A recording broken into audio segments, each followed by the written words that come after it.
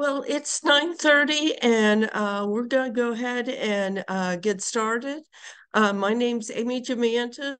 I'm the director at the Urban Research Initiatives at the Fitz Center, Leader for Leadership and Community. And I'm also here with Alex, and I'm going to give her a second to introduce herself. She's got a fascinating background. Oh, thank you. Just letting everyone know I won't be unmuting, so if my picture doesn't automatically pop up, just guess who I am. So my name is Alex. I'm a current undergrad at the University of Dayton. I'm about to graduate this December with my bachelor's in mechanical engineering, and then I'm immediately going to become an official graduate assistant and work with Amy while I am pursuing my master's of public administration. So I can't answer a lot of questions about the very intricate details of the grant writing process, but I will be assisting Amy in talking about general writing practices and anything else that I could contribute with my technical background. Thanks, Alex. And so my background is I've been working 40 years in the field in education, human services, housing development, and behavioral health, and written 100 million, more than 100 million in grants. So you'll leave this saying to yourself, well, if she can do that, I can write 200 million. Which is the appropriate thought because you don't have to be a research scientist or a nuclear physicist to be a good grant writer.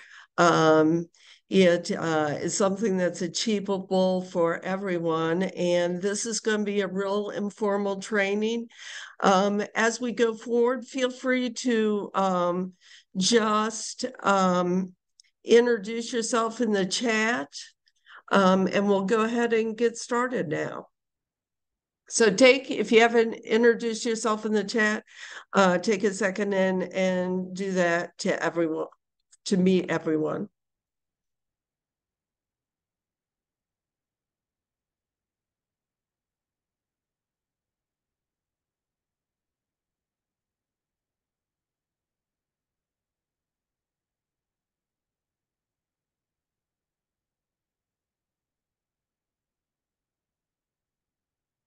So for this training, we're going to be, and I hope everybody can see the learning objectives. I want to make sure that my slides are advancing okay.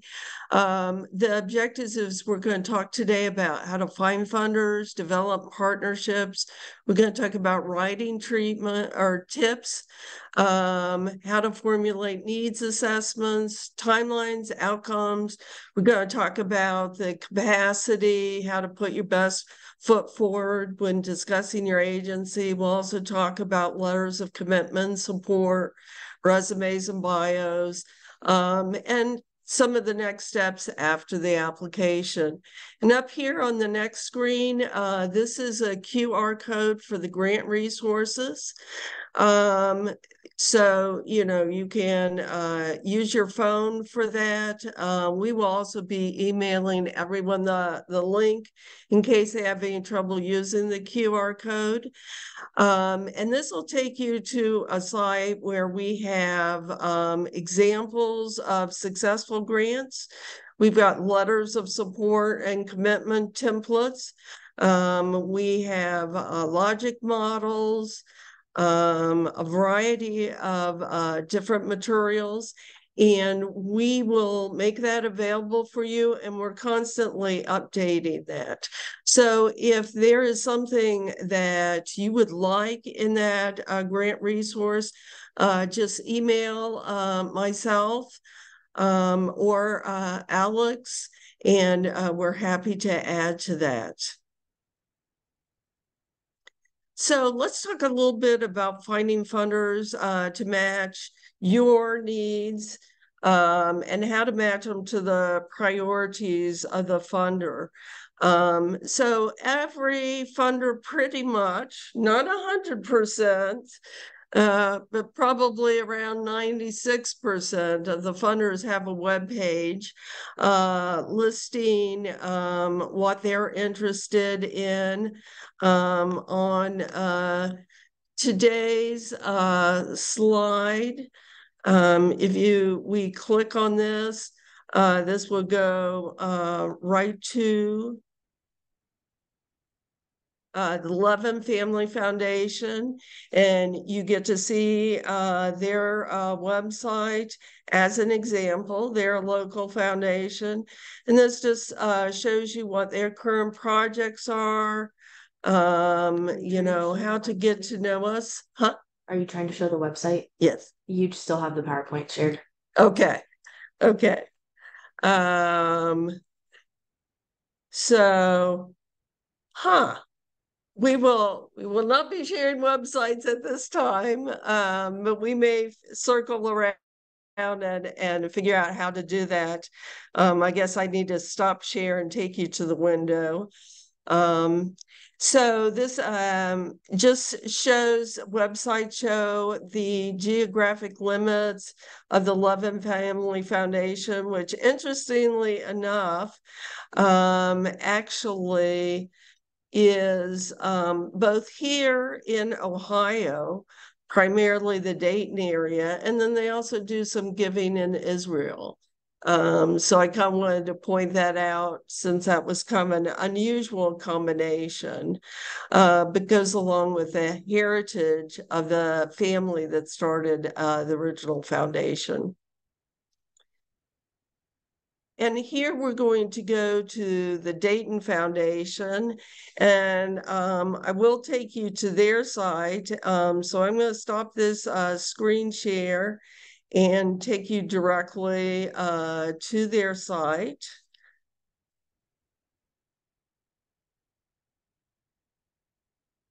And so this gives you an idea about their initiatives. And they have information for nonprofits. If you can see, I'm scrolling down, they talk about who's eligible for a grant, what we fund, types of grants.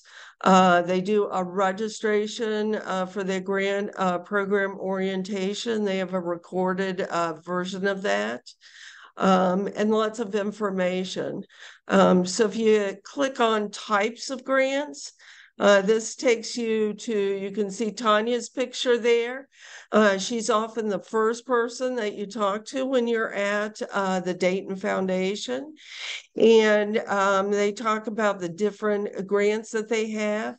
They have green light grants, which is a wonderful introductory level grant. They have larger discretionary grants, and each one of those grant sources has a place where you can click to learn more about how you can apply for those grants. One of the things that you will find out is that they're very interested in having you attend their orientation, though it's not mandatory, but they're also interested in talking to you about your grants. And that's one thing that you really want to do when you're contacting these local foundations. You want to read carefully to see if they need to talk to you before you submit a grant. You know, and whether you want to pitch your ideas via email or call them is up to you. It's really what you feel most comfortable with. But building a relationship with that funder is really important. And when you talk to them, it's really important that you understand that what their priorities are, what their geographical area is. And so that you are able to, you know, mention that in the email or phone call and make the connection between your wish list and what they're talking with you about. So hopefully we're loading back to our PowerPoint, and once again we get to see Tanya's face here. And she says here to help. So that's a wonderful thing. Excuse me a second. And here you can also look up funders on GuideStar. Like today, I've highlighted on GuideStar, whoops, let me go back to that. The Mateel Family Foundation. The Mateel Family Foundation is another local foundation that is very generous, very appropriate for you to consider if you're serving children or serving families in a way that benefits the children and the families. So if you were to click on GuideStar, and you can set up your own free account in GuideStar, you notice that they say, "Hi, Amy Jomantas." So I've set up my free account, and that lets me also look at their tax information. And on the next slide, I'll show you what that looks like. So when you actually go to a tax form for a foundation, when you go, you have to go through, because it's a 990 form is the name of a foundation, and it's called 990 PF for a foundation. And when you go through their tax return, a lot of them at the end will list all the people that they've given money to in the past, and they will also list how much they've given. So I really use that as an indicator on how much I want to ask for. I really try to kind of skim through. But I have to be honest, I don't add up and do the averages for the entire list of those that they've given to, but I get kind of ballpark it. And I kind of make sure that I'm in that average ballpark, in my ask. Or if I'm going to be above that ballpark, I want to be able to defend that.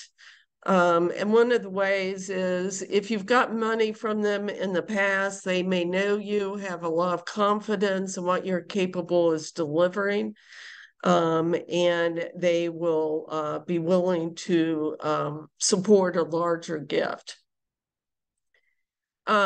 I always, when I'm pitching to people, either by email, introducing myself and my project, or by phone, introducing the project, I really try to give an idea how much I'm thinking about asking for.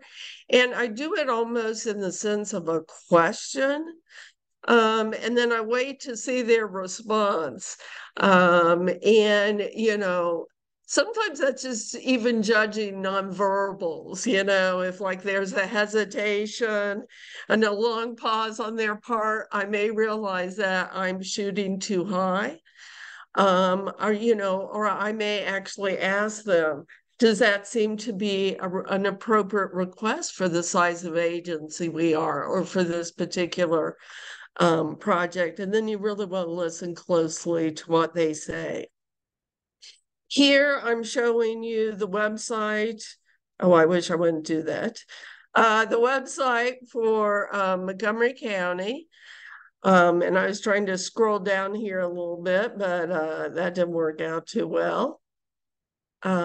So this gives their funding applications. Human Services every 5 years has a very, very large application that's interested and open to funding education, health, human services, workforce development, food programs.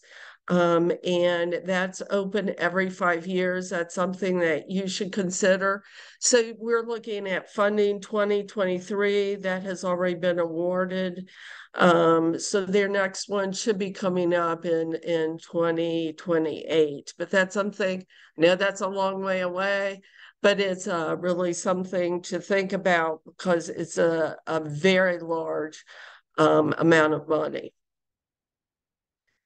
And this just gives you the focus areas that we've already discussed, income, education, life skills, health, safety, and poverty. And so City of Dayton has community engagement grants. If you're a neighborhood association or a business association, a lot of times you are the one that they are interested in terms of receiving your application. So that's certainly something that you can consider. And once again, after the show, you can click on any of the hyperlinks in the slides, and this will take you directly to the City of Dayton site. And Ohio has gotten together very recently and has a combined application site for all their agencies. It used to be you would have to go to individual agencies like Department of Education or Department of Development to see their grants. Now they're concentrated in this one site. And so you're able to go through the site and find out what's the current applications. And so that's a wonderful resource for you as well. And so the granddaddy of them all, or grandmother of them all, we don't want to be sexist here today, is grants.gov. Grants.gov is a wonderful resource for you. You can actually subscribe and receive through your emails all the different open grant opportunities. You probably want to filter that because you are going to get announcements from the Department of Defense. You are going to get information from the State Department about stuff that they're doing in Ukraine, or stuff that they're doing in all sorts of different countries. So to the extent you can, you want to put in keywords and filter that down to the 2 or 3 different agencies that you're interested in, and they have a lot of resources on their website. And don't be fearful about applying to the federal government, because they do have grant opportunities that are open for smaller organizations. And they can be a very benevolent contributor. A lot of times, if you're dealing with HUD, they understand that they're dealing with smaller shelters or smaller agencies, and they've made their process kind of open and helpful to you. So that's something certainly for you to consider. So when you go on any of these sites, you see what's a typical request for proposals. Although this might not be the name that they use, the federal government sometimes uses the name Notice of Funding Availability or Notice of Funding Opportunity, NOFA. They may be described as a request for application rather than proposal, but all those will still have very similar information. They'll tell you what's the eligibility, they'll give you the deadlines. What's the final submission? Do you have to submit a letter of intent? What are the requirements? What do they want specifically in your narrative? And then not everybody will have it. A lot of foundations don't have it, but a lot of government sources will actually give you a rubric. And you really want to pay attention to this rubric because it is literally gold. When I'm writing a grant, I make sure that everything I write has a headline that connects back to that rubric. So if they're saying, the criteria is that the individual shows extensive evidence-based solutions for their educational program, then I will have a header in my grant that says, evidence-based solutions, and it will correspond exactly to the rubric. Sometimes there's different questions in the narrative, and sometimes you want to include both the narrative and the rubric questions, but always include the rubric, because you will find that some of the reviewers are not as comprehensive as other reviewers. And if they cannot quickly see that your answer matches to their rubric, they may skim through your answer and feel you haven't addressed it. So in other words, they're not looking around for making sure that you're corresponding to their rubric. They're kind of forcing you to highlight that rubric in your response. And we'll talk a little bit about that later when we do the program description. Here's an example of Key Bank. So if you apply for a grant at Key Bank or Chase Bank, they typically will have a lot of instructions on their website. I will tell you, sometimes banks don't want to hear from us directly. Sometimes they want your first introduction to them to be the actual application. But other times they do want to hear from you, and they'll list the community managers in your area that you want to talk to. So you want to take that advantage and go ahead and discuss your project or email them. The banks all kind of use similar kinds of applications. And so that's the nice thing, is that you can often cut and paste from your Key Bank application into a Chase Bank application or a, PNC application. They're all very similar, and pretty much they're all online. Many of them are using a specific company called Cyber Grants to hold their applications. And we're going to talk about each of these today. We're going to talk about the abstract, the needs assessment, the proposed services, timelines, outcomes and measurements, evaluation, and budget justification. So when we say needs assessment, it may be that the grant application doesn't have a question that says needs. But if they're asking you about the target population, or they say describe the community, that is a needs question. And so you will find that, these are the major categories everybody's asking.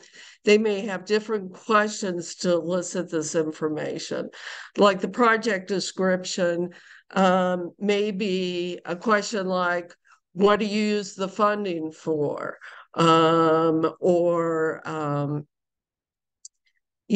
Tell us how this project connects to our priorities. Well, that's asking you to describe your project, even though they didn't say specifically describe your project. The other thing is, this is the information that you want to dig up and have ready. You want to have your mission. You want to have information about your history and leadership. You want to be able to describe your key staff, your existing services. Do you have prior successful results? If you're a totally new agency, are you partnering with individuals that have good results? And, have you talked to that other agency, and are they comfortable with you sharing their results? Because sometimes new startups can really build on the founders.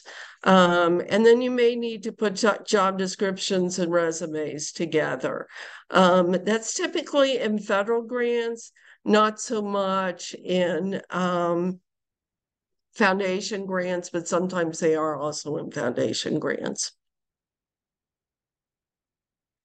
And the key thing about partnerships is every funder realizes that they don't have enough money to go around.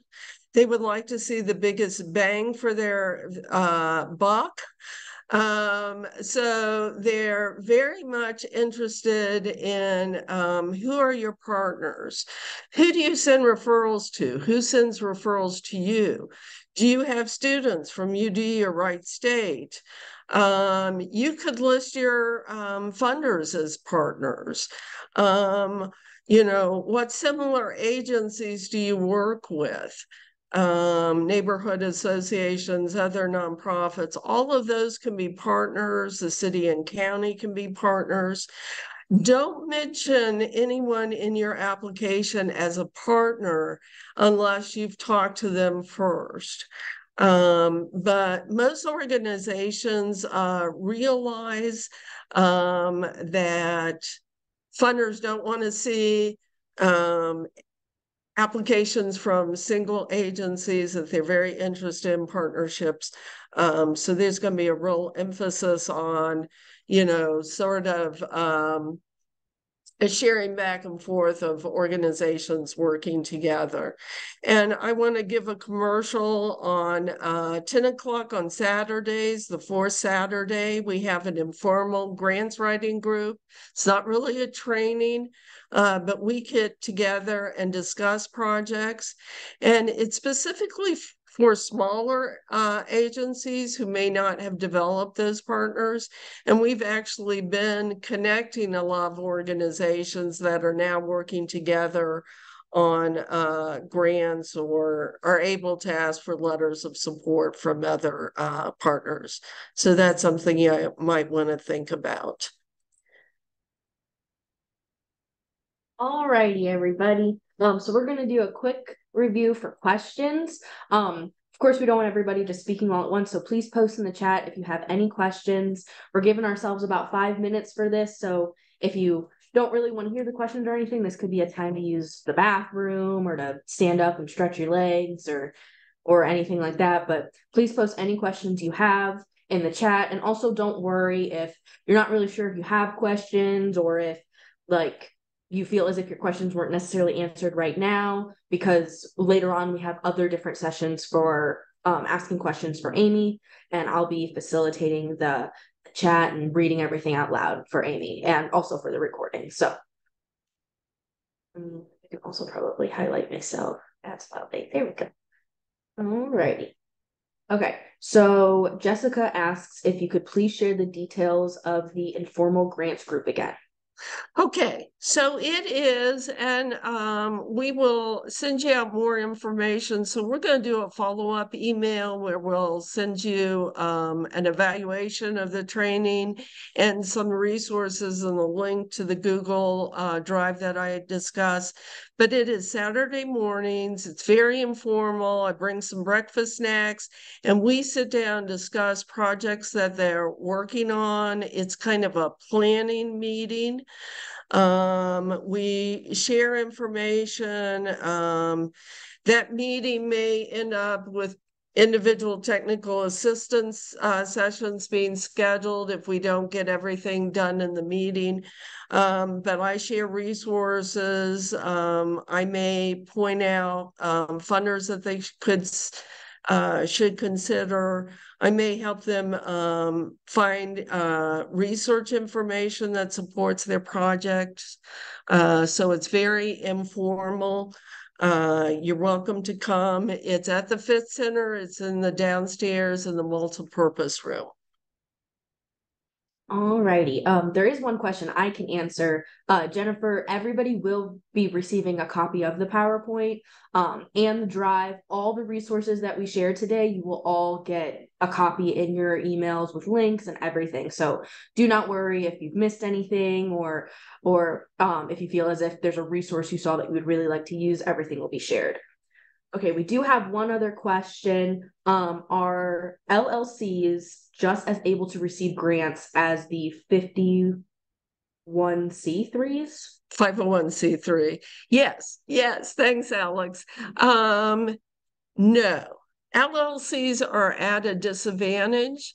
So an LLC is a limited liability company and it is a for-profit. There are some funds that you can apply for as a for-profit. So to use as an example, we're working with Central State and a group of urban farmers. For some of the application, the urban farmers may be an LLC, and for some applications, they are able to apply as a for-profit. However, I'd say probably 90% of funds, specifically coming out of foundations, are for nonprofits only. So if you haven't gotten your nonprofit status yet, if you're a small organization, there's a relatively quick process to gain approved through the state, and we can provide you more information about that. The other opportunity is to be an LLC that's working with a nonprofit.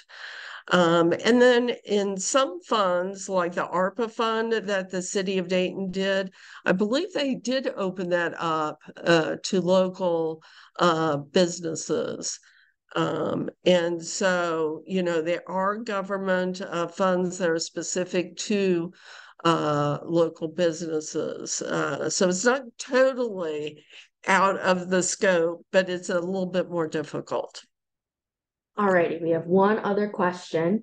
It says when a foundation has a draft due date and says that this draft due date is optional, is that something you recommend that they submit drafts in a similar way that you mentioned?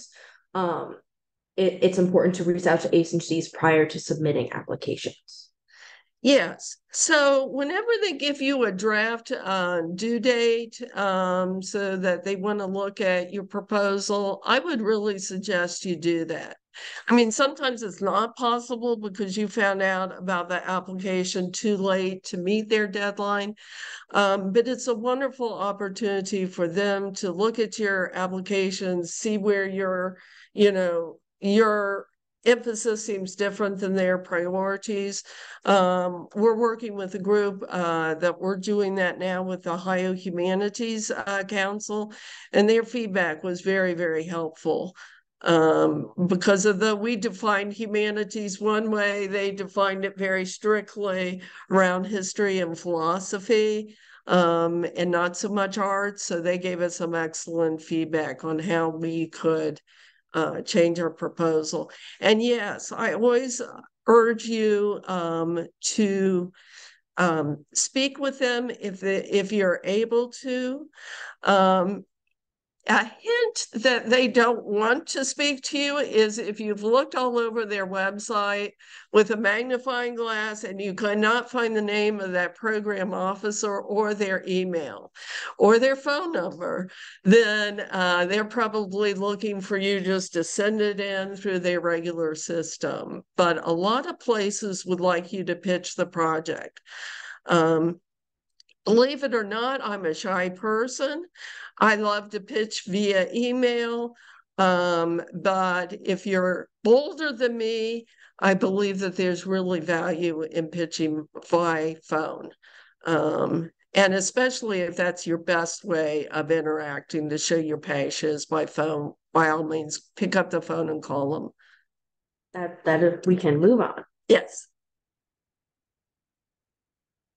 And we didn't say this, but we don't have any breaks in this 2.5 marathon Zoom session.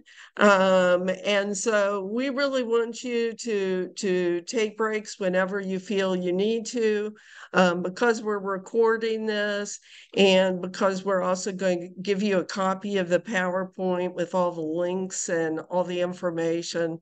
Don't feel like you lose anything taking a break. So we're going to go right here to writing tips. And once again, I kind of talked about this earlier. You really want to craft your answer around each question. If there's subparts in the question, then I will highlight and bullet the subpart. Sometimes they give you a tiny, tiny, tiny little space to write in, like they give you 150 words or something like that. I may not repeat the question verbatim, but I make it so that they will understand this is my response to your question. So maybe they had a question that had 3 sentences about the program description. I may break that out and just have a little phrase so they can identify each one of their sections. I don't use a lot of abbreviations. Sometimes you need to because your name is really, really long. So if you were Goodwill, Easter Seals of Miami Valley, I'm probably killing your name and getting it out of organization, but you may not want to write that each time. But try to remember your reviewers may be tired. They may have a pile of applications, so they may forget your abbreviations. So if I'm using abbreviations, I will often repeat the official wording on every page. I've done peer reviews on federal grants, and I have found that 3/4 of the way through the grant, I'm like, well, wait, what's the name of this organization? I see the abbreviation. I can no longer remember what was the name of the organization. That may have something to do with being 66. But hey, use the terms that they use in the RFP. So if they're using particular descriptions, like the Department of Mental Health would refer to people as being seriously mentally ill. And HUD used to, I don't know if they still do, but they used to refer to them as more derogatory, chronically mentally ill. You want to use HUD's definition and their words, or find some way of cross-referencing it. Don't use slang or, it's pre-academic writing. Try to use the name of the organization rather than we all the time. But once again, if your spacing's tight, I sometimes say we simply because, it's very few abbreviations that are just 2 characters. So there's always the exception to that. I always try to write down a list of task dates, who's responsible. The work is always going to take longer than you expect. If you ask for letters of support or commitment from organizations, pretty much you can bank that if you ask for them back noon on December 10th, that you only have a few of them on the December 10th at noon, and that you're going to have to nag.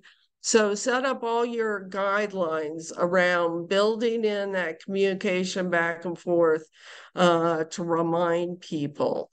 Everybody's busy, so when you have partners, they may have said, well, we'll write this section of the grant. You need to build them in early enough so that if something comes up, and they're not going to be able to write it, you still have time to write it yourself.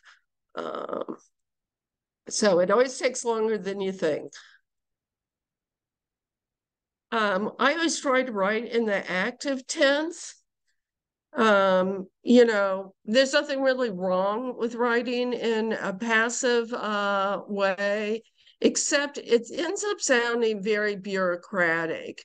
And so I don't know if you can see this. It may just be really large on my screen, but half of this is cut off my screen. How does it look, Alex? It's a little cut off. Okay. So the housing program director will recruit and hire outreach specialists and a case manager by June 2024. So that's an example of an active sentence. weaker sentences, an outreach specialist and case manager will be recruited and hired. Just because it doesn't say who's doing that, when you say who's doing it, it just sounds more affirming. It's better to use we will rather than we would. Anything that makes it sound present and actionable is very good. You don't have to have every sentence like that. You'll drive yourself crazy. But, to the extent that you can do that, that would be wonderful. When you're looking at grants, you always want to make sure, am I going after something that's really going to help my organization in the long term? Because you can chase money and then find out that's too hard to implement. Or even now, the governments, when you fail to implement well, they may rate you as a high-risk grantee, which means that you have a mark against you on future applications. So be very careful that you don't respond to grants that are beyond your skill sets or your goals. Or find a partner who can help you, a consultant that can help you, or get some technical assistance going in, and realize that you're going to have to really, build up. Okay. And we're going to go on to the next screen, and I'm in the chat, so I can't go on to the next screen.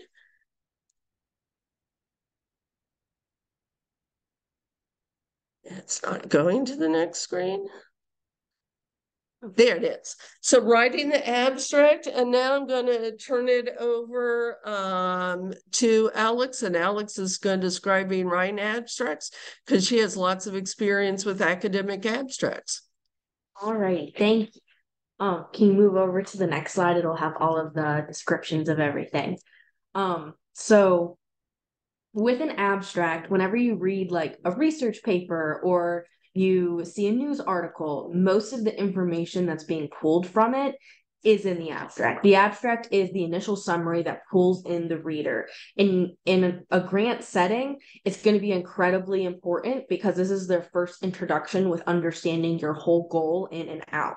So, of course, I don't have a lot of experience with specific grant writing abstracts. Of course, Amy does, but just in general, like it is kind of like if you were trying to summarize a book in one page. Like you need to make sure you have all of your key important information. Specifically for the grant writing process, you want to make sure you describe who you are and your partners. Can you go back to Yes. Sorry. So yeah, you want to describe who you are and your partners. You want to describe why your project is important, what are the needs of it, and also to give a brief overview of your needs. You really want to hone in on who will benefit from your program. Like Amy said earlier, there are some specific ones that are designated for families, children, etc. So you want to make sure you specifically highlight who will benefit. You also want to, of course, specify what you're trying to do, give an overview of what you will use the grant money for and how your program is set up. Give a you will go into a lot more detail in the timeline, but you still want to give a how you will end up executing this, when and where, details that you can fit within the abstract. Again, Amy was kind of honing in on there might be a character limit. So sometimes you will have to decide what is important and what isn't. You always want to give your expectations for your results, what outcomes that your clients or the communities will have, and really try to include numbers. If I just say, oh, I think that this is going to be increased, nobody knows exactly what that means. But if you say, based off of our research, we're planning on increasing the number of trash cans in the park by 30% or something like that, it gives them an opportunity to understand where your goal is and where their money is going to be contributed. And then, of course, you're going to have to give how much it'll cost. And then also looking at this will tie into your request in the total budget. So you kind of have to have all of that groundwork laid out before you're able to write the abstract and the summary, or abstract or summary. Thanks, Alex. And that's a wonderful description of abstracts. And you'll see in our samples, we've got different kinds of abstracts that you can, use. Writing a needs statement. Why is this project important? I always spend a lot of time on writing the needs assessments. It's often one of the early parts of the application. And I really like to set it up that I have done more research than other grant writers. So that's been the key to success, is really being willing to push the envelope a little in terms of the amount of information that you'll bring to the grant. So is there a need in the community? Was the census data? Do you have waiting lists? Do you have crime, health, education stats? Keep it local if possible. So you really don't want to write a grant for the city of Dayton and just talk about how crime is raising or has risen as a nation. You really want to look at what's local. We've put together a Google site. I don't know if everyone has gone to our Google site, but we're going to be sharing that with you. We have tons and tons of information. We have community plans. We have hospital needs assessments. We have all the city of Dayton's plans. We have strategic plans for like public health and their needs assessment. We have all sorts of different sites that, can help you find data and use that data. We're also very pleased to do that with you in that informal Saturday meeting, or you can just email us and say, I'm having trouble finding information. One of the things that we are doing is sending you to the census reporter.org for census data, because it's so much more user-friendly than the actual census site. And it was a project done between journalists and the U.S. Census Bureau. And so they must like journalists, because they made it a lot easier than for the rest of us using their main site. So these are all resources for you. So here's the website, and you can tap on this link and it will take you to the site. I'm going to stop the share and take you to the site, hopefully.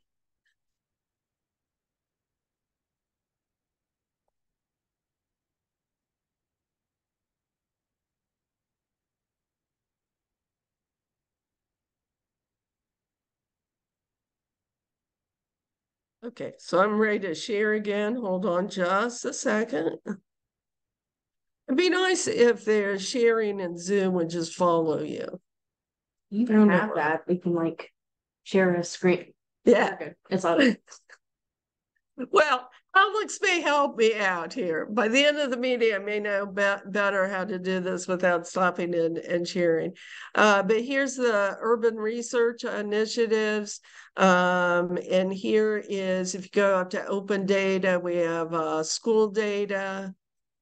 So anytime I'm talking about kids, I actually use school data. And so I can type in Dayton Public Schools or an individual school building or Trotwood's buildings and get their data. We've got stuff from 211, which is United Way. I'm going to get this caption out of my way so I can click on the other box.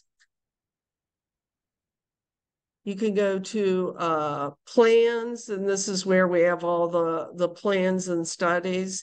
If you know of a plan out there that we don't have, please let us know, because we would be happy to add on. So we want this to be an ongoing list of resources that you can borrow from, or somebody said once, good poets borrow, great poets steal. So feel free. These are all public plans. You can steal information and cite the plan. They'll be very happy. So we've got stuff from the Animus board, a lot of different resources. Okay.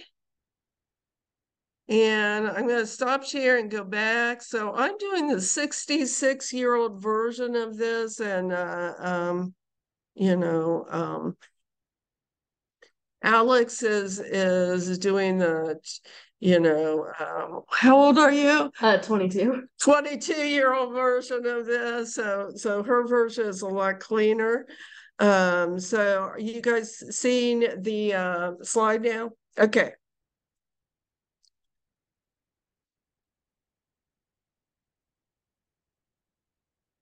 When you're 66, you should feel good that we're even able to turn on the computer. Alex is going to explain a little bit about the importance of citations. Yeah, so with citations, that gives you credibility. You don't want to just put in your information.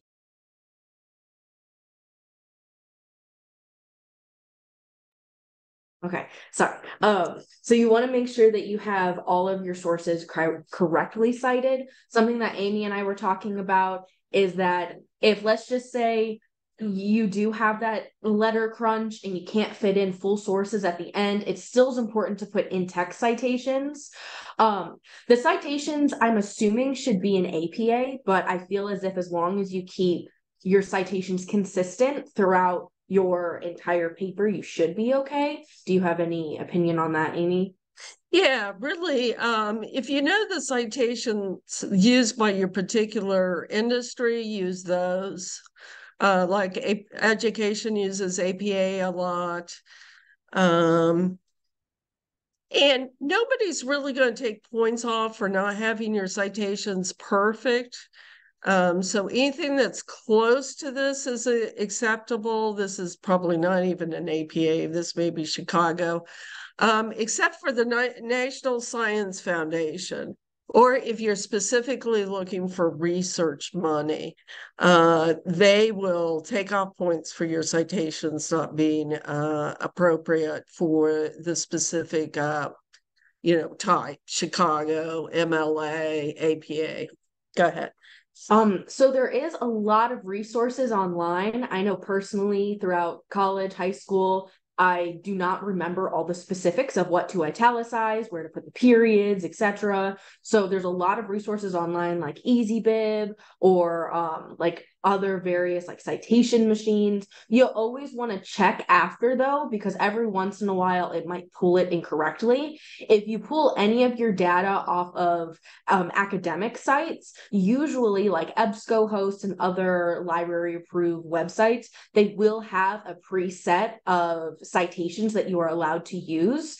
And also you can get in-text citations. So you always want to make sure you know how to do both. And if you don't, just Google it, because I'm going to be honest, I've been writing academic papers my whole life and I still don't really know the difference between everything. I just Google it every time I'm about to write a paper. So make sure you have the citations there, because it does give you credibility. It allows your reader to accurately be able to look back at your data and confirm that what you were saying is correct, and it'll further improve what it is that you're trying to get out of your grant, because it just shows even in the initial steps of applying, you have put in more effort and more thought into showing your resources.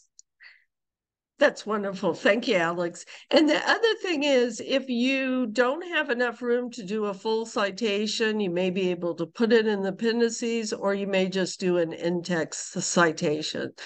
So, you could have cited this as Anda et al. and then the year. So that'd be an option for you.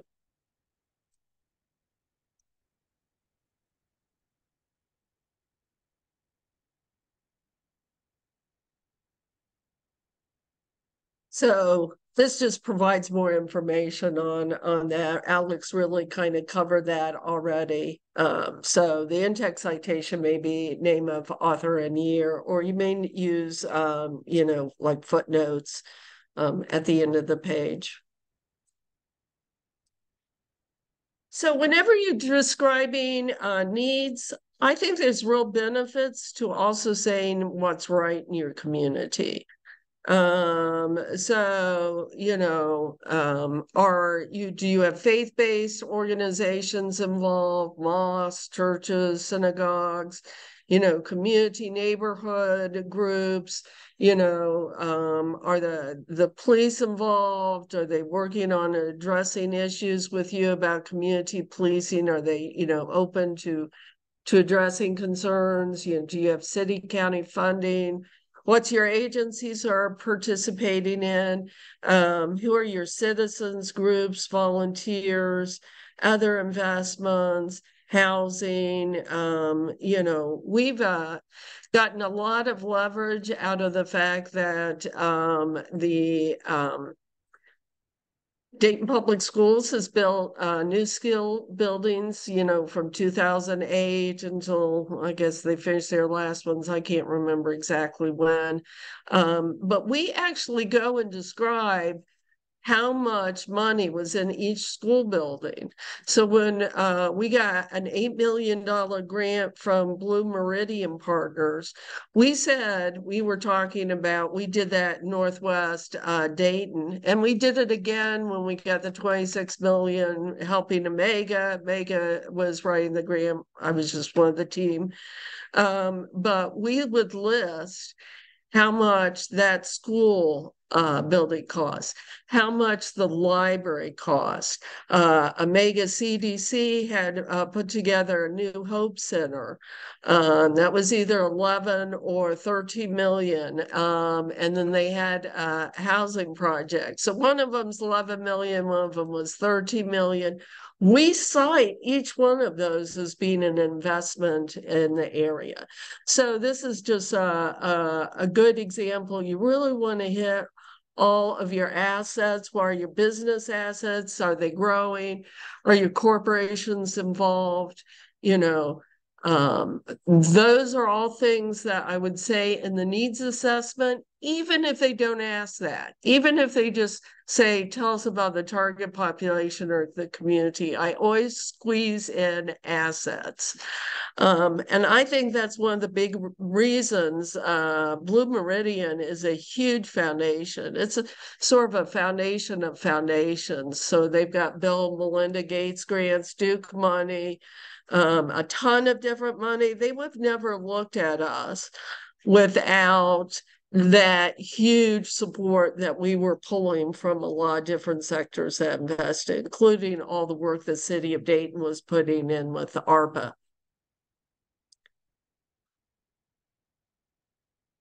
Okay, we are at Jamboard time. Alrighty, everybody. I just posted a link in the chat that'll take you to a Jamboard. And I know, Amy, do you want to open it and we can show at least like we want everybody to use the sticky note feature. So yeah, there should be the link. I can sure the screen sharing works. I'm a marathon runner. I'm here. You can just click screen. Okay, never mind. Okay. Okay, I'm going to do that. I should be clicking screen rather than, so let me go back here. Oh, well, never mind.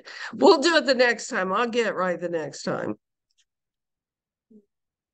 You want to put back on the Jamboard. Yeah, which is there. And yeah. Okay. So is everybody on the Jamboard? You can nod. Lauren, I see you nodding. So with the Jamboard, what you do is you put a little sticky note. And what we're asking you guys to do is think of sources of information that you might want to cite for your project. So I'm thinking of our USDA project, and I'm gonna food deserts would be my source. So this is all sorts of different, so people jump in, and then you'll find you have to drag your note over there. So as many different sources as you can think for your different grant, add them with sticky notes, and we'll go ahead and go.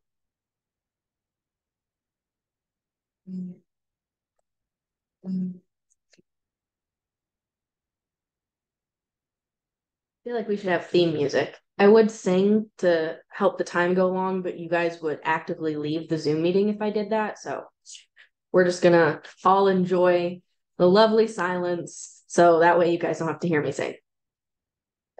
I can guarantee that I can sing worse than Alex can. Maybe we'll harmonize together in our singing. So yeah, I already see a lot of really amazing, like looking at the existing resources we've given with the Urban Research Initiative website, looking at the Five River Metro Park sites, looking at the census data, looking at the various information that Amy gave on being able to look at data from schools and education with graduation rates.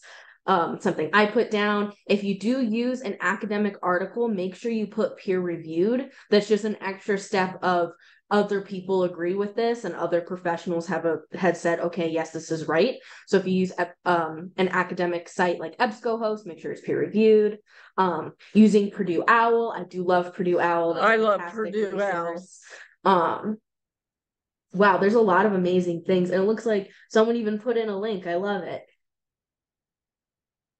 Alrighty, we'll give it another couple minutes, or another minute or two, just in case, you got to think of one, because I know it is hard, but yeah, there's a lot of really amazing resources out there and different sources that you'll want to use based off of your grants and what exactly is your end goal.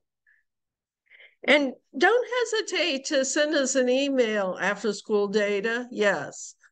If you have a source that you can't find, that's what we're here for. Our anonymous donor, who is no longer anonymous, is Tim and Mary Reardon, set up the Urban Research Initiative specifically to help this kind of work. Alrighty, I did just space some of them out. So if your sticky note just flew into a different direction, that was me. Okay. There we go. Jam more time. Okay. So program description, and I don't know, because there were still dinosaurs when I was in high school, but our teachers used to, in between when we were feeding students to the dinosaurs, used to talk about how, who, when, where, what. And I had a college student actually write out how, who, when, where, what. You really don't want to do that, but you want to highlight, staffing, so that would be the who, so, this is where you describe all the different things that are important to implement with your project. What's the staffing? What services will be offered? Are you already staffed up, or do you need to hire people? What's your recruitment process? Some of these are the questions they use. What services will be offered? Describe your purposes for our funds. How will our funds be used? Those questions are all asking who, what, when, where. And you want your program description to go back to your needs assessment. So if you said that you're addressing, trauma, you're addressing child abuse, or you're addressing structural racial discrimination and disparities in your community, then you would want to show by the staff that you hire that they're representative of the community, or because of the kind of training they've gotten in trauma, or the kind of credentials that they have, that they're addressing all the needs that you talked about. So you want to say where the services are offered, who, when, and we're going to talk more about when, and Alex is going to talk to us about timeline. So who's providing these services? Are they art performers, librarians, university staff, healthcare professionals? Is there specific training needed for the project? So when is that training occurring? So those are all key points. The other thing is, and this has been a big issue really for the last 20 years, is what's the research basis for your program? So there's a lot of dissatisfaction that funders have that they have spent billions of dollars, literally billions of dollars, on programming, but they feel like maybe it hasn't really changed things. So now a lot of them are saying, don't just describe an innovative idea. Say why it's going to work in the community. And one of the best ways of being able to say why it's going to work in the community is to be able to cite the research basis for this. So has it worked in other communities? When they talk in education or health, they're usually talking about a strong evidence-based practice where there's been randomized control trials with positive results and no negative results. Every federal agency and state agency is going to define this a little bit different. There is no consistent understanding about what exactly makes a strong research. So you kind of have to find out what is the organization that you're writing for using. Like the U.S. Department of Education. Got it, yeah. So the U.S. Department of Education uses really, really stringent, they want to see randomized control trials, and they want to see trials where there was non-loss study participants dropping out. They want to see that it geographically or by population meets your community that you're proposing. So those are just kind of the things. We've got a database that we're going to give to you. And when you click on this database, it will give you for health and education and social services and child services. This will give you evidence basis. And so they can show you the clearinghouse, and that will take you to the studies that will allow you to defend why your project's going to work. So what if you're doing something that nobody else has done? So it can be truly innovative. There's a risk to that. But what you want to do then is say, why is this a tweak on what's worked previously? Why is this innovation important? What was the past research? What's your thinking behind it? That's called level 4. Which is that you can cite a rationale for it. So the levels of evidence are strong evidence. Moderate evidence means maybe there's a study, but it's not a real strong study. Promising evidence, there is some evidence, but maybe it's not a randomized control trial. And luckily for us, each one of these clearinghouses has their own PhDs that are going to study the studies, and they're going to tell you whether they think they're strong, moderate, promising, or there's a rationale for it. And so you simply cite what that clearinghouse has rated the study by. But that makes a huge difference. Once again, Omega CDC's work, where they got the $28 million in money from the Department of Education, we would not have been able to write that grant if we were not able to cite all this academic research that declared why their project was using best practices and was built on research. It was a big part of the points. So I'm going to turn it over to the work plan and timeline, and I'm going to try not to mute myself because that'll cause problems for Alex. Take it away. All right, so work plans and timelines. It's actually a very technical process if you want to make it more advanced, but at the bare minimum, I can describe some helpful tips and just some ways that you should format your work plan and timeline. So something that always needs to be put down is as much detail as you can put down, which kind of sounds intuitive, but you always want to make sure you have task headings.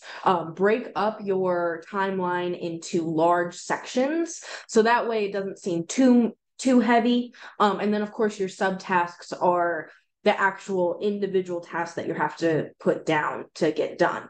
One thing that I know Amy mentioned earlier, can go back.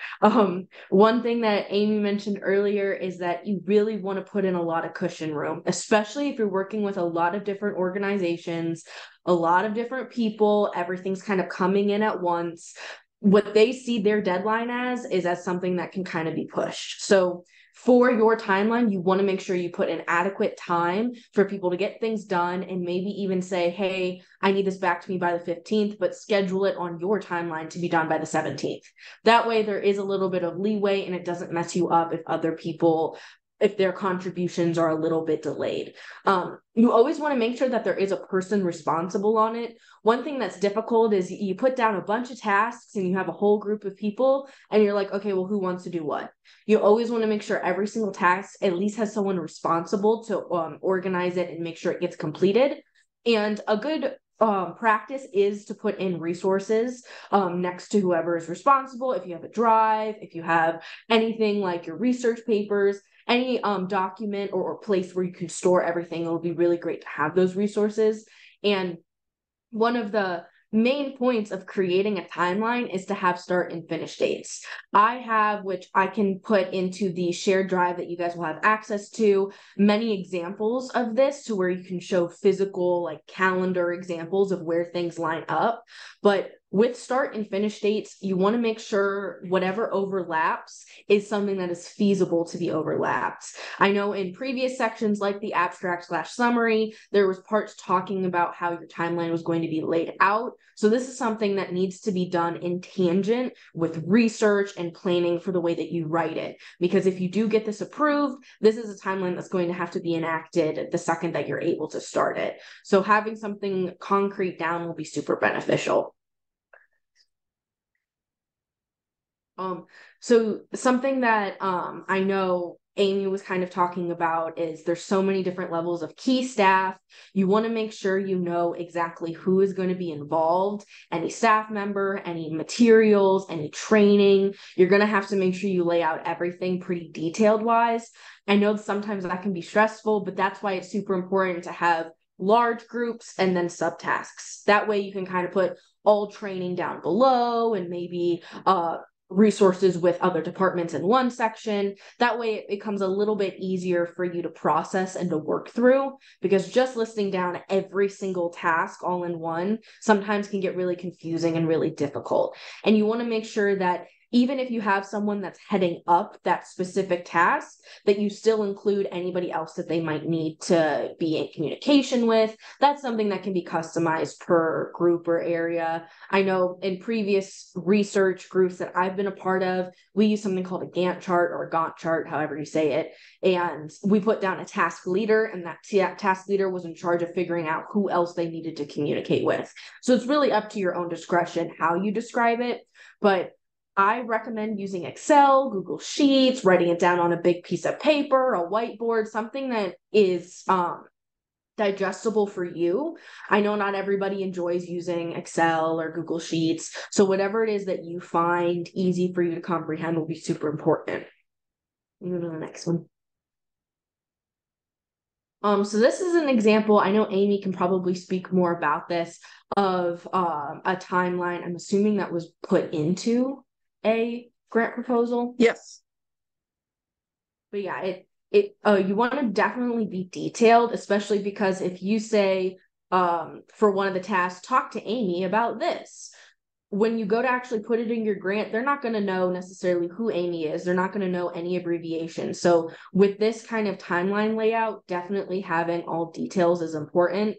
for your own personal timeline, if you and your team know certain abbreviations, oh, we have to go talk to this person about this, like you just want to make sure that when you put it in an official setting, that everything is laid out so that a stranger who knows nothing about your organization other than what you've given them can follow your timeline and see if it's feasible.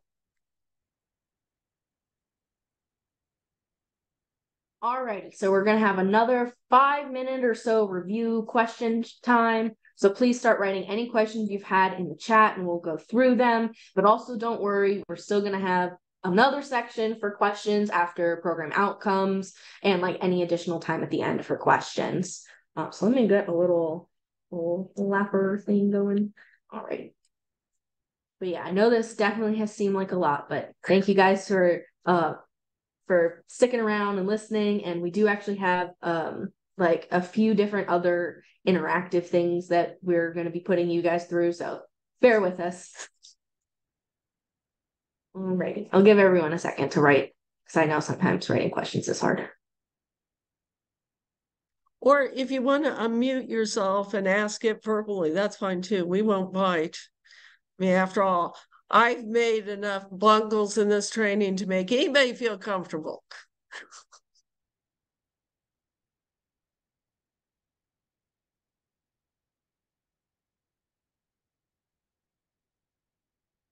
So we don't have any sacrificial lambs for the questions? I'll ask a quick question, Amy. Can you hear me okay? Yes. Okay. I know it varies greatly on the grants that you work on in terms of size, but do you have a kind of go-to amount of time in your head when you're kind of start to finish looking for grant funding, thinking about how long it's going to take you to put the whole thing together to meet a deadline in terms of writing, gathering? I mean, is there a kind of minimum 6 months in your head, or how far you're looking out? Because some of these grants that I'm helping and looking at, they'll release them only so far in advance, or and I'm always curious as to how that plays into your timeline when you're juggling things. Really depends upon how much pre-work I have done. So I would say in general, for a federal grant, you're going to need at least 6 weeks. And that means that you've already gotten a fair amount of ideas about, you're not starting at zero. It would be very hard to write a federal grant in less than 6 weeks. I have done it, but it usually means that you're then doing all-nighters the entire last week of the grant. Smaller foundation grants, I actually have to tell you that my daughter wins the prize for that. My daughter's in her 40s. She wrote a grant from beginning to end in 45 minutes and sent it off to a local foundation. She had just found out it was due that day, and she emailed the person, and by the time they emailed her back and said you can have an extension, she had already written the grant. By the way, but she was writing for the Olympics. She had written, a lot before, and everything was ready. It was really just like cutting and pasting. I would say for a county or local funder, a week would probably do it. State grant, probably a couple of weeks. The federal grants are just a little bit harder. Mainly not because of the questions, just the ruthless competition. Any more questions?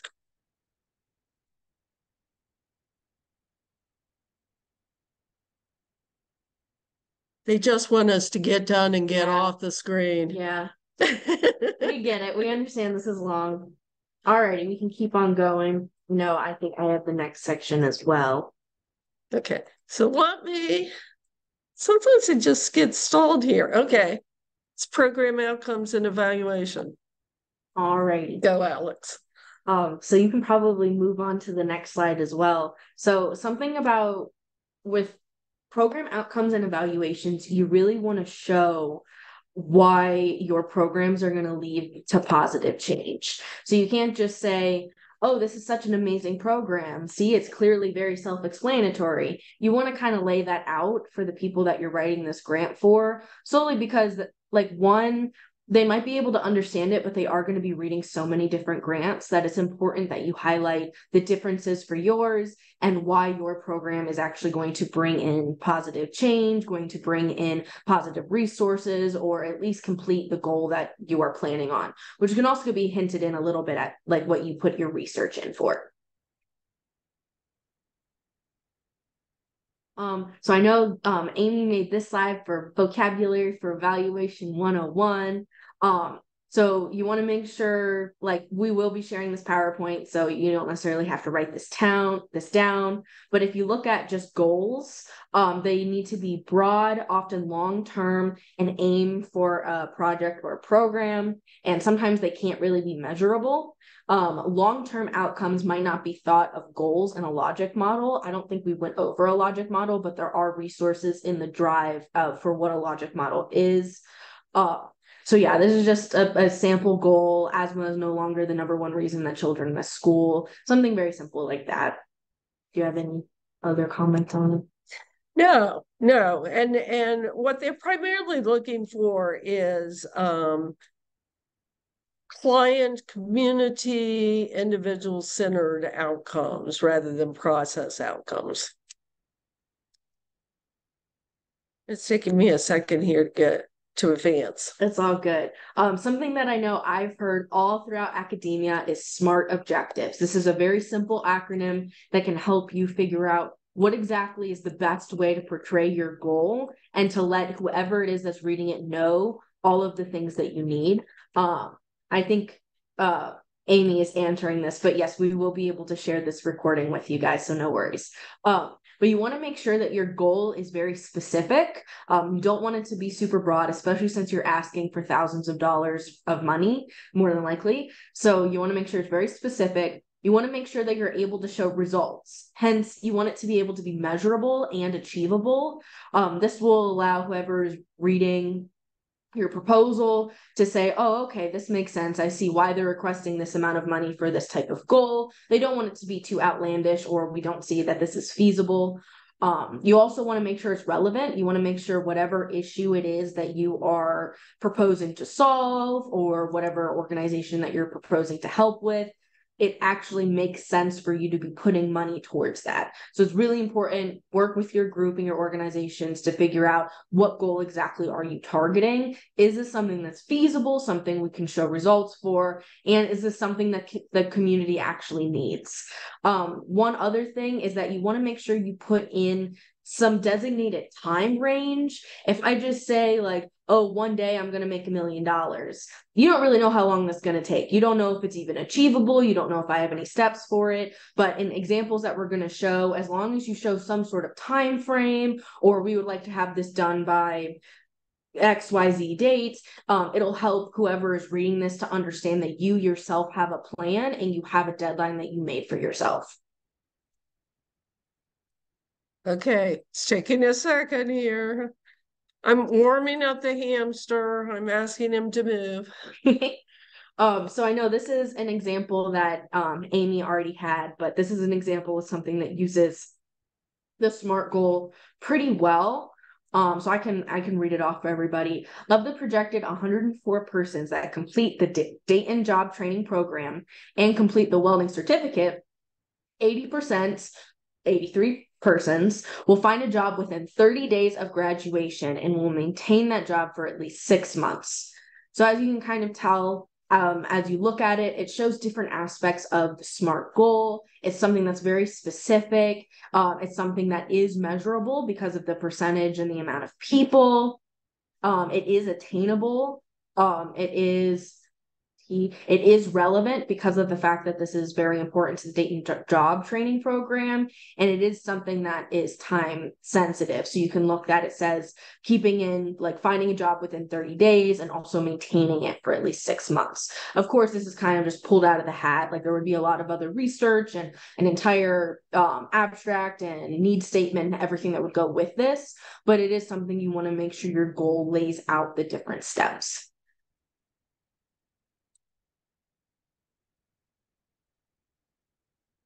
The hamster's very tired. There's something called, I think I call it like the PDAC. But there's the plan, do, check, and act. It's just a good kind of flow to make sure that you are on track for what it is that you're creating for your goal. You want to make sure you recognize an opportunity and plan a change. You want to test the change and carry out small studies to help support your goals. You want to check. You want to review your tests, analyze your results, and identify anything that you've learned. And then you want to take action on what you've learned and make sure that this can be applied to your goal. So this is just a flow example of if you're having any issues with how to refine your goal and how to continue through testing and to prove to your source that you're writing the grant for that this is an actual program or goal that can be executed. This is just a good way kind of to filter through your thoughts and make sure you're going through a scientific process. Yep. Once again, I'm rubbing the hamster's little back saying, turn, turn. So this just kind of goes into the PDAC and always making sure that you want your goal to have continuously improving results and to have your services improve as well. And it also goes into who you will share your evaluation with and how, that it very is so customizable to your organization. But again, this is just a resource you can use to help fuel your thought process and to continue through and make sure you show real results. And I want to highlight one of the reasons why we're emphasizing this. A lot of people are not using their evaluation results. They're waiting to the end of the year, or even to the end of the grant, and then they're looking at their data. You want to look at data every month. Sometimes when you're talking about things like children's school attendance, you want to be looking at that almost every day or every week. And you want to get data into the hands of the people that are actually going to be making the changes. And you want to brainstorm with them. And you also want to brainstorm with the students. So why aren't they motivated to do well in, these benchmark tests? Well, they feel bored. They feel they're frustrated with the testing process. They may not understand the testing process. Unfortunately, testing has become a way that we're inadvertently redlining our schools. Children of a certain age can recognize that the impact of how well they do on these state tests ripples over into property values and everything else about the community. We had one group of students that wanted to march on the governor's office to explain their perception of how these tests were affecting them. So, your students, your mothers, your fathers, your, people who are returning to the community, they have a voice in your evaluation. You need to share that voice, and so that they can tell you, this is why it's not working. Who knows better? They know best why your programs might need to be strengthened. So organizational experience. I don't know why my hamster is so slow today. Funders will typically ask about your mission, services, and the purposes of the organization, and that's pretty easy. I mean, you can get that from your agency's website or your Facebook page if you're a neighborhood organization. But the other thing that you want to hit is, why are you the best organization to get this money?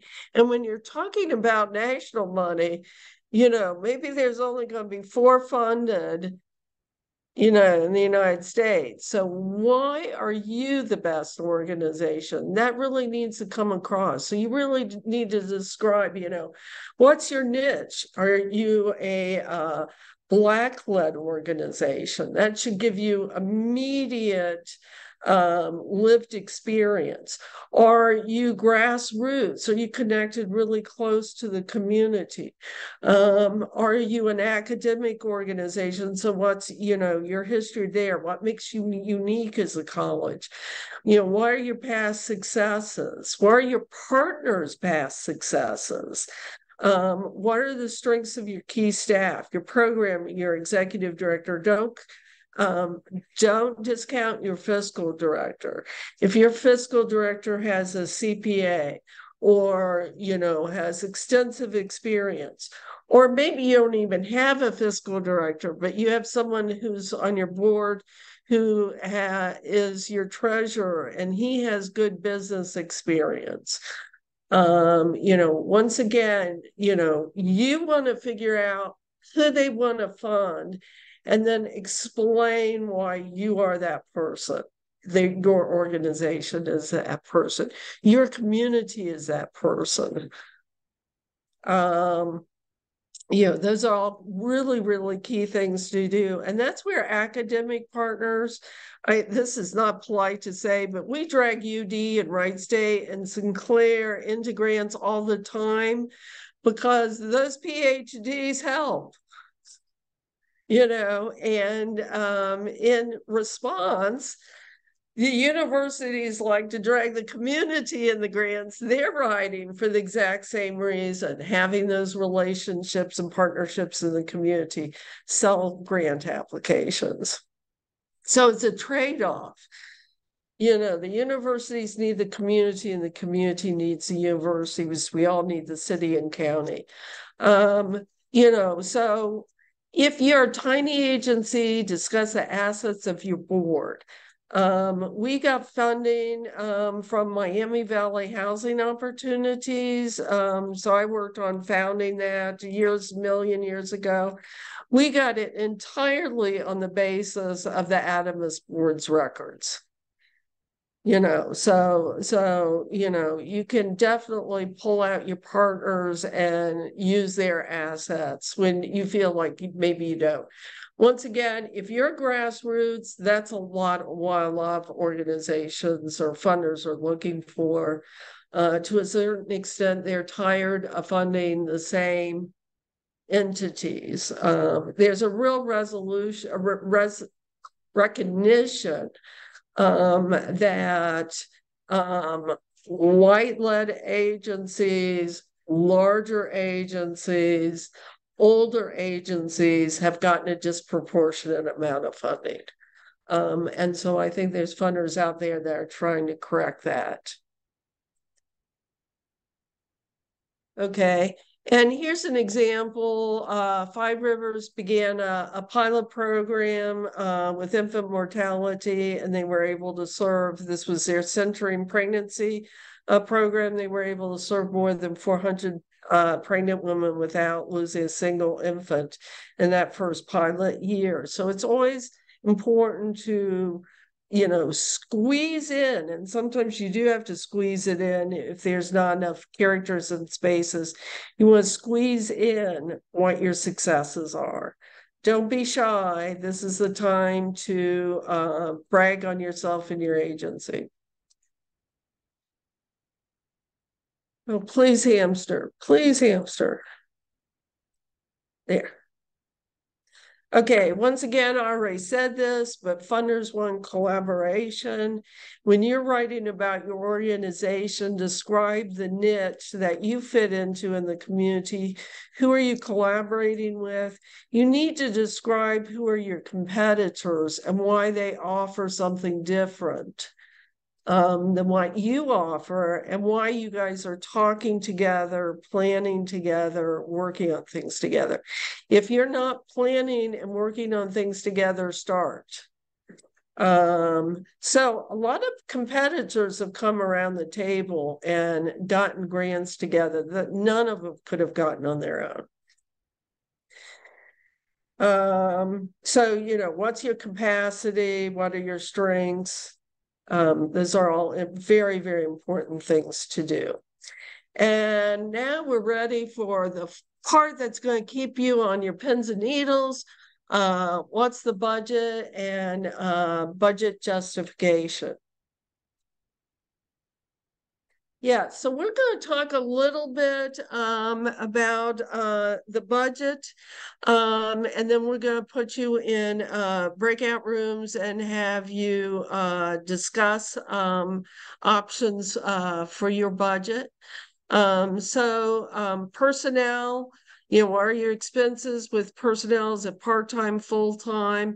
A lot of times people refer to personnel as full-time equivalents, which always means in the words of that term that they're working 40 hours a week or 2,080 hours. And sometimes at universities or county governments, actually like 37 hours, but in general, the work week is thought of as 2,080.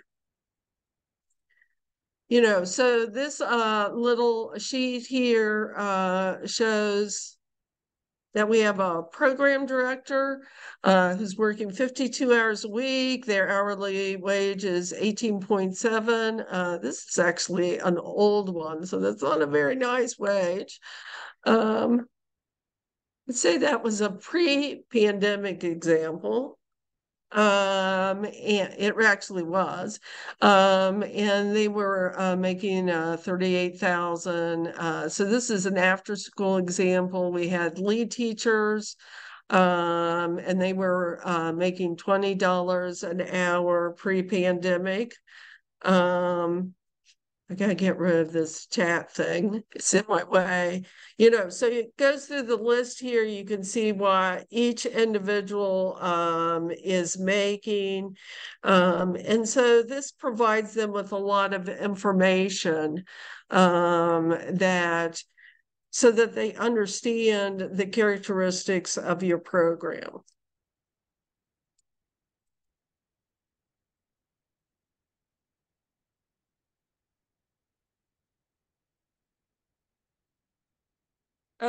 We have budget benefits.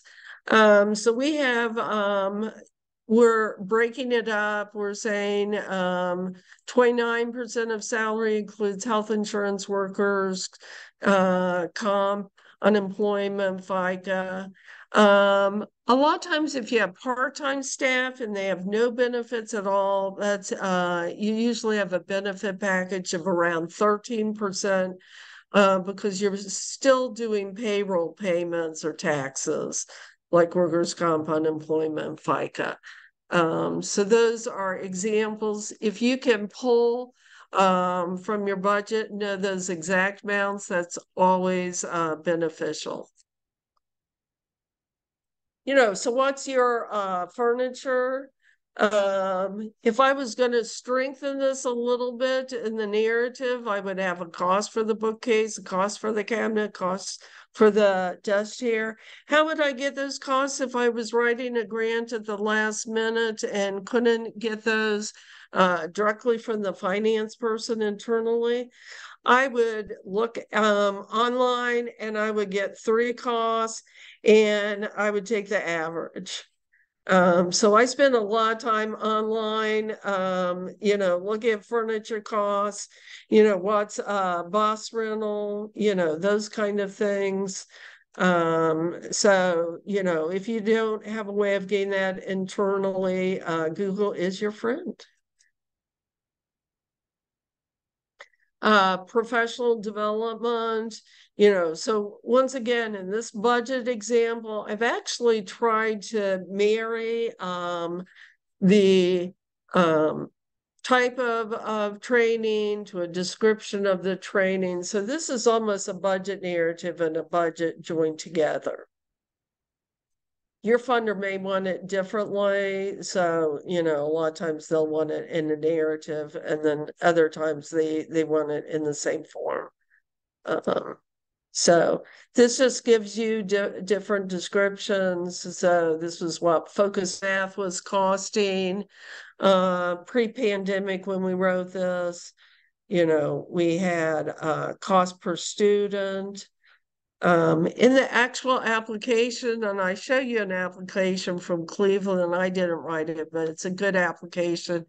In your example, a lot of times I will actually compare what's in the description in the narrative to the actual objectives. So, you know, where I say focus math, then I would have said, here's my math objective and cite the number of that objective. And that's something the Ohio Department of Education really loves.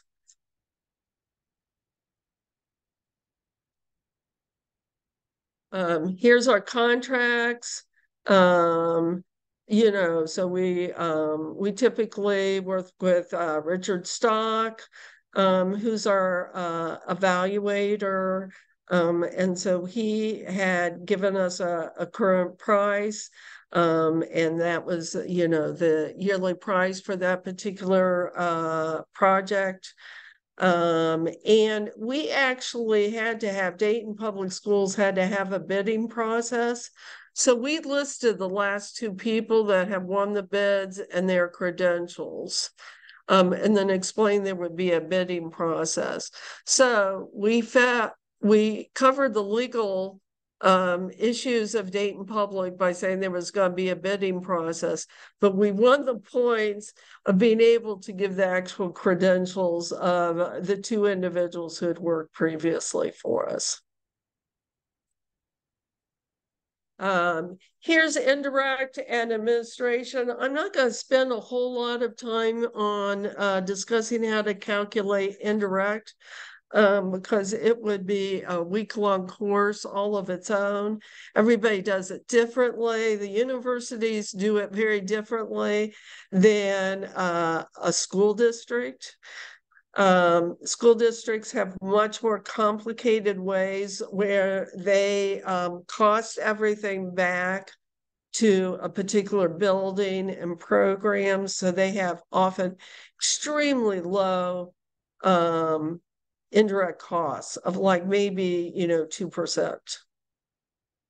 Yeah, Lauren, you made that face. Yes, really, just because of the way they calculate it, so different. So you're comparing apples and oranges. So, you know, if you guys need help, most of the time, unless you have a very specific way of doing indirect, you probably need to wait and negotiate that with your federal agency.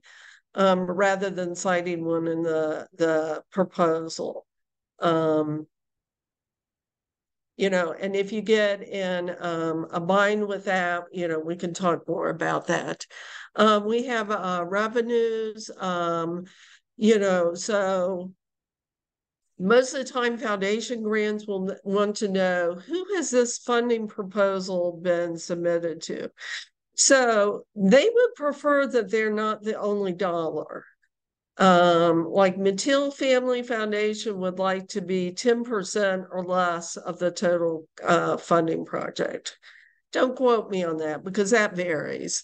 But you know, a lot of foundations would like to only be 1% of the project. So they'll ask you, who else have you submitted to? Is the other funders pending? Have they committed? What are the in-kind costs? So the dollar value for an hour for a volunteer is set nationally by the independent sector. It's quite high. It's gone up to $32 an hour. So they're really figuring volunteers across a wide array of costs. So you can use that $32 an hour. Say it was the 2023 figure from independent sector, and you can defend it. So, that's a cost of like accountants, business people, teachers, all the different possibilities. In kind. So when I'm working with Dayton Public Schools, we sign a rental cost. So if we were an after-school program and we were renting Dayton Public Schools, what would probably be the cost of that? Well, it's enormous. If they were charging you to be there every day so that they have to have their custodians there later, lighting, if they prorated all their utilities to you being there for another 3 or 4 hours in the evening, it would be a very high cost. So you want to work out a deal with DPS or Trotwood or Centerville or whoever district or partner that you have, and think about what are those costs. And then ideally, you're going to have them put that in a letter. Okay, so in the narrative, if you were writing a narrative, an actual paragraph, you want to be specific, describe the cost basis. This cost was an average of 3 bids or an average of 3 quotes that we obtained. Remember, I was looking up in Google for my furniture costs. Link it to the project description and then link it to outcomes. And then we're gonna go into the group. And originally we were going to have you look at a budget, but I think that's going to be complicated to do. But what I would like you to do for the next few minutes in your breakout room is think about the budget, and then think about what we've talked about, program evaluation and the organizational capacity, and talk about what are some of the sources of information that you think you could draw from, and what do you see as some of the gaps, and talk about that with yourself.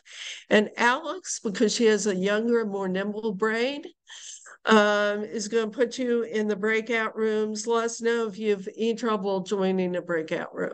Yeah, and do not worry, it's only going to be a couple minutes, and this is just to give you guys give you guys the opportunity to talk, and then also maybe think of, oh, I have these additional questions I want to ask after. Do not worry. Okay, open them all. All right. Has everybody returned from the breakout rooms?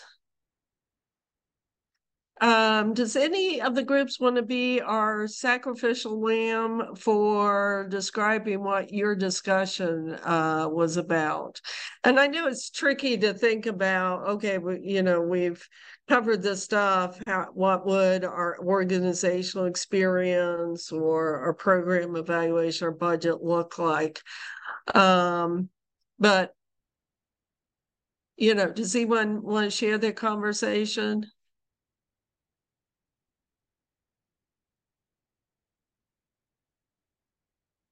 Hi, this is Brianna. So I thought I'd go ahead and speak since no one else did. So I was in the breakout room with, her name is C. Mansell on here. I'm sorry, my mind has taken in so much information. Yes, thank you. But so we didn't really have any questions about the budget itself and everything that we discussed. So we kind of just had a conversation about why we attended this training, like what organizations that we work with, and kind of just got to know a little bit of background information in that time. Good. Yeah, I think, the more people that you can network the better. Anybody else want to share anything that they picked up from the last parts or the discussion? So if not, we will wake up the hamster again and we will put him back on the treadmill and make him change the page.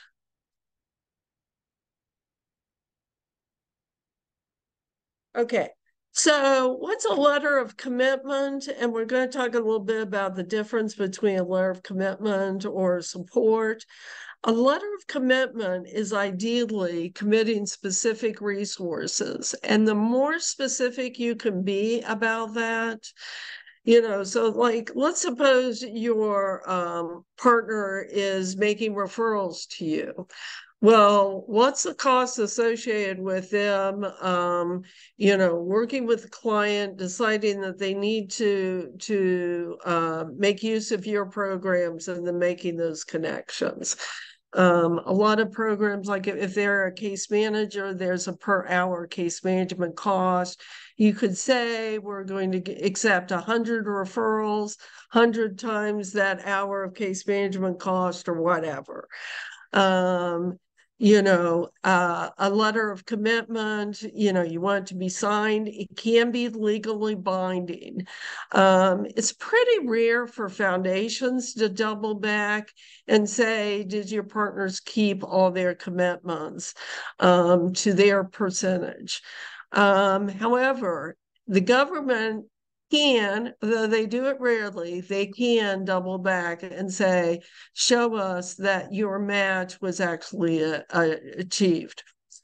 And then a letter of commitment, also just describes that they feel that they want to work with you, and that this funding is really needed for the community.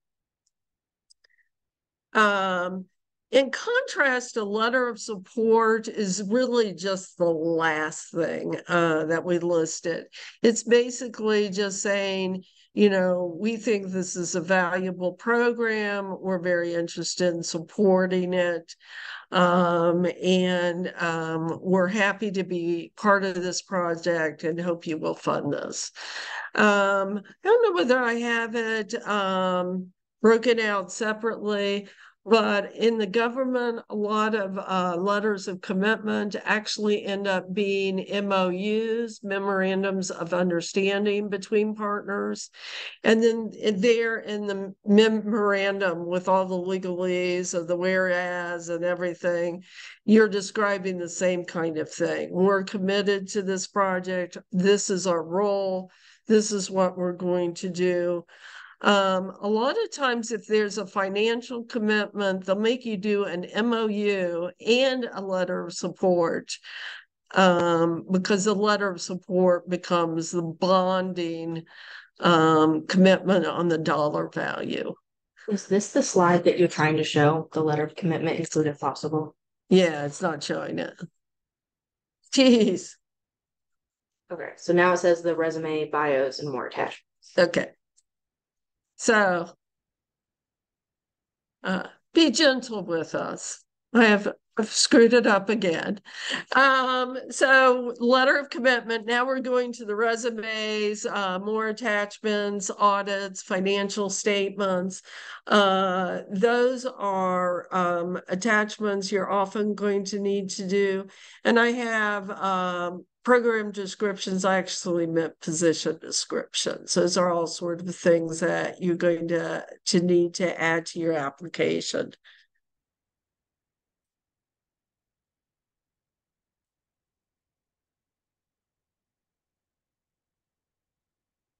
Okay. So what are the next steps? I always recommend thank your funder, regardless of whether you were funded or not. Definitely don't challenge them back unless you're prepared to take the negative consequences of that. And sometimes you could. I mean, if they do a rubric score and you feel that your score is unfair, and you want to challenge it back, let me tell you, the Ohio Department of Education has been challenged back on state applications by school districts. So, one of the things that you would have to do before you would challenge them back was ask for your scores. But basically, the risk of that is that the State Department really doesn't ever want to back down from what their peer reviewers decided. So the likelihood that you can turn it over is slim. And you have to look at the repercussions of that. So in general, unless you're willing to have a fight, and I used to work for a government agency that shall remain nameless on this phone call or Zoom call. But sometimes, things were heated and even got down to threats of suits. And litigation over how funding was divided up. So, if you feel like your ducks in a row and you're willing to take that on, you can, but that's not the typical thing you do. The typical thing you do is be very thankful that they've read your application, send them a warm and fuzzy, gosh, we're, anxious to improve, what can we do to improve, see if they answer that. If they don't answer that, come back around.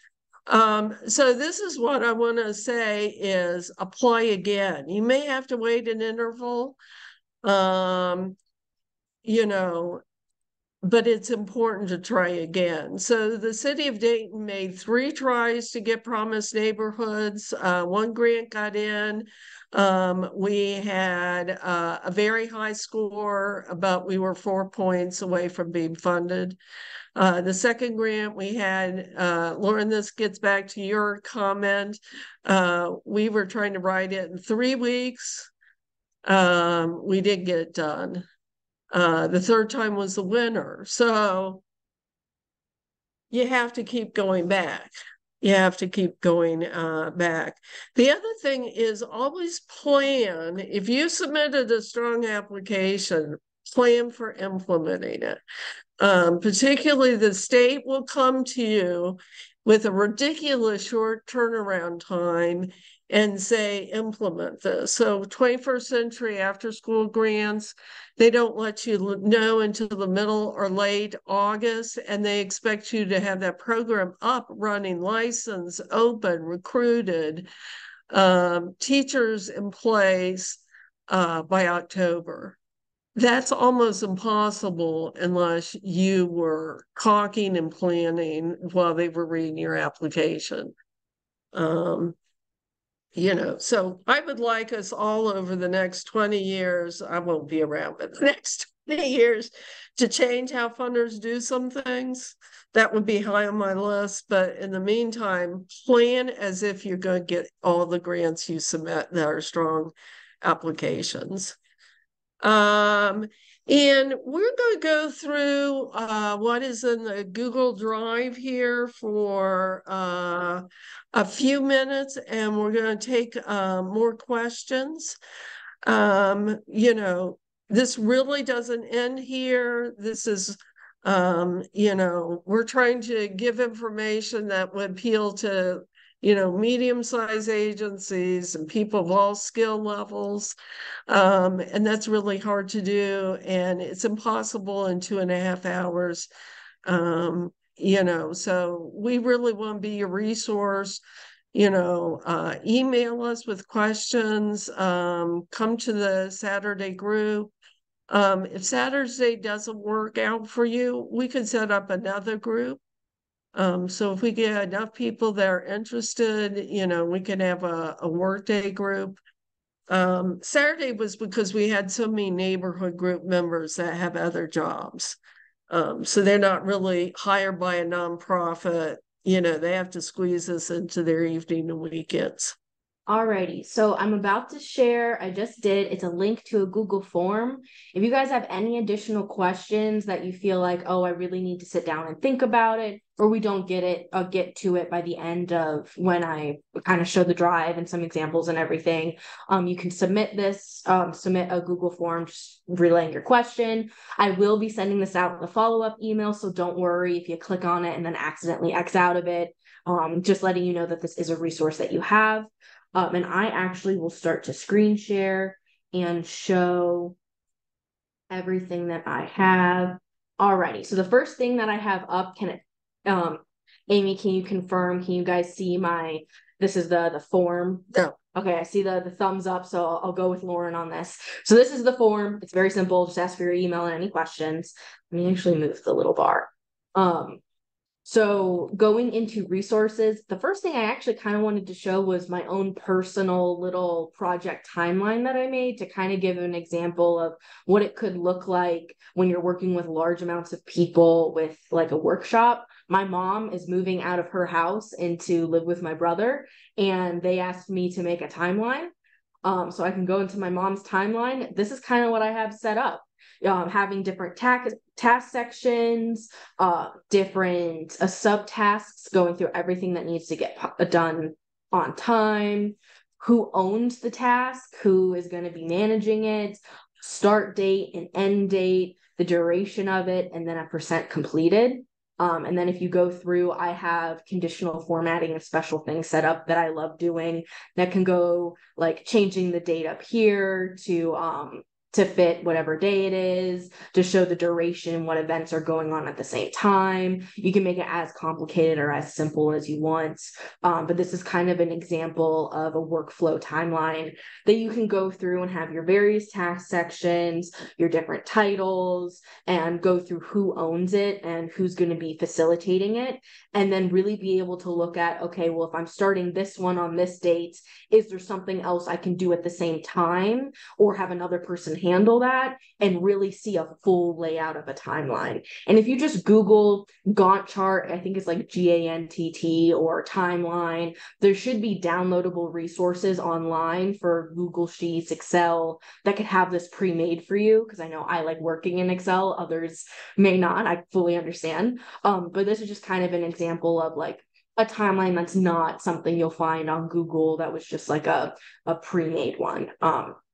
This is what my family uses to get it all situated and figure out where everything is. So if you guys want any help with making timelines, that is one thing I am an expert at. So please reach out. Like I said, we'll be giving all resources after. So what I'm actually going to go through is the QR code that was shared at the beginning, and the link that we will be sending out, so don't worry, is the link to the grant writing training drive. Now, this drive has almost everything you can think of if you have questions. One, it has the exact training slide deck from today, with including all of the hidden slides that we did from the one that was in person. So it'll have even more details and even more examples and whatnot. There are example budgets, example, like anything you can really think of. Here is a drive of example grants that you can look at that Amy worked through, that really they're different types. You can see how they're written, what they did, how they did their timeline. And if you have any questions, you can email us or make a meeting. There's a list of local foundations that Amy compiled that could be really beneficial, that was even shared at the Saturday meeting this past Saturday. And you can ask questions and look through them and look through our PowerPoints and kind of compare. Also going the logic model that I talked about that we didn't mention, but we could have.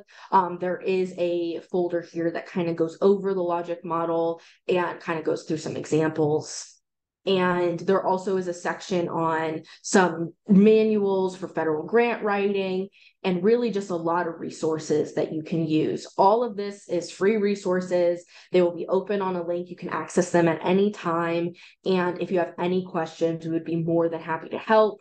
For the recording for today's session, I will be uploading it here additionally. So if you lose the email that this is on, let's say 6 months from now, you're like, oh, like, where do I even find it? I forgot. It will all be here, and it all will be accessible and available for you for free.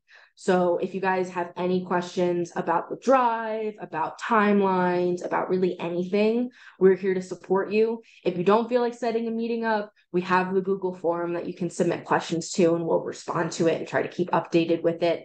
The person who runs it is Kayla. She is another intern that works with us, and she's the one who knows all about the budgets. She is actually just right now taking an accounting exam somewhere off in the world, or at least traveling to it. So she'll be able to help with budgets, and she'll be the one tracking if any new responses come in.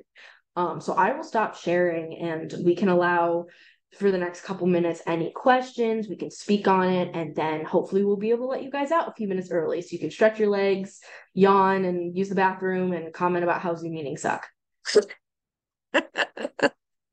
Alrighty, if anybody has questions, you can either post it in the chat, or because we are at the end, you can unmute and speak. Yes, would you guys be able to send your like LinkedIn information as well, just in case we do lose your email or it gets lost or something? Yeah, absolutely. Yeah, we'd I'll be make a note happy of to that. do that. We would be happy to do that.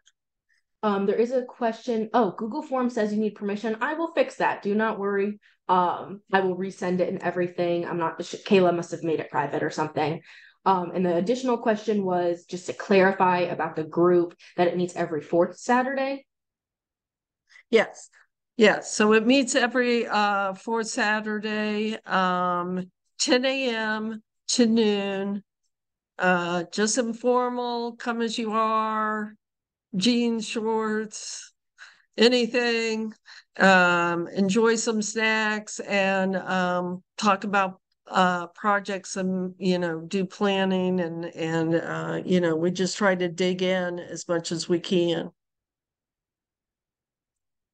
If you want us to meet individually with your agency, let us know that as well. We do have one person said that they're interested. Jessica said she's interested in a weekday grants group. So do we have more people? I don't know whether you guys want to do your thumbs up or your reaction thing here, but do we have more people interested in a weekday group? Yes. Okay. Okay, so we'll schedule that and let you guys. What we did last time was we sent out a survey and gave different times, and then we took what was the most prevalent time, prevalent, whatever time. I'm just short of a nursing home.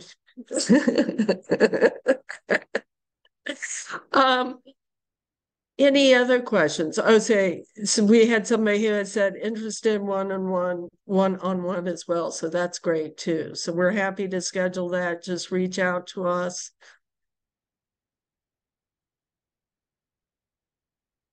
And we are going to be uploading some more information into that website. The Google Drive. One thing, the federal manual for grant writing that we have talks about DUNS number. That's totally changed. It's now a unique entity identifier. So we're going to be taking that manual and updating it a little bit as well. So please let us know what's missing there. I've got some timelines that I can add to the group and some different kinds of things. So let us know. I also just made a new form so everyone could have access. Could someone click on it and maybe give me a thumbs up that anybody is allowed to open it? I think the last one only allowed University of Dayton users to open it. So sorry about that. Yeah. Unfortunately, that's the default here. Yeah, that was the default setting. And I know Kayla's traveling right now, so I don't want to text her and be like, hey, okay, I see you can't access. Awesome. So we can use that form. And if any of the U Dayton people submitted a question to the other form, do not worry, we'll still answer them and everything. So yeah. Do we have any last minute questions? We also have some groups that are sharing grants. So if you're interested in doing that, where you're willing to have other people, we don't want people to take word for word, lift word for word what you've written, but if you want to share your ideas and want to be part of mutual sharing, one of the entities that said they were willing to share wanted to make sure that people understood that they want it to be reciprocal. So that like if you were going to use part of it, that you might, invite them to participate in your grant as well.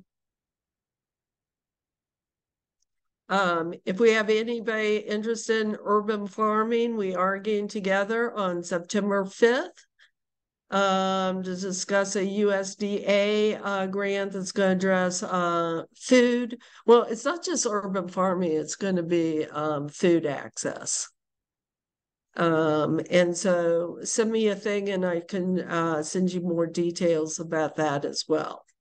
That's with Central State and a variety of agencies on September 5th. So we are going to give you, if anybody has any other questions?